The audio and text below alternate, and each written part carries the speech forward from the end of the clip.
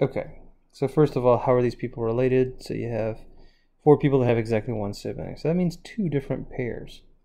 These are a sibling pair, and these 2 are a sibling pair. That's 4 people, each of them only has exactly 1 sibling, and 3 people have 2 siblings. So that's a set of triplets. I mean, not triplets, but 3 related to be E, F, G. These are all go together. Okay, so how about I do 1 minus that I do pick siblings, okay?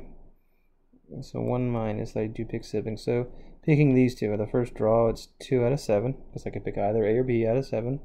And I need to pick the other one, so 1 out of 6. 2 out of 7, 1 out of same thing here. This one is 2 draws. 3 out of 7, because I pick any of the 3 out of the 7. And then there's 2 remaining of these out of this set of 3 out of the remaining 6 people. Okay.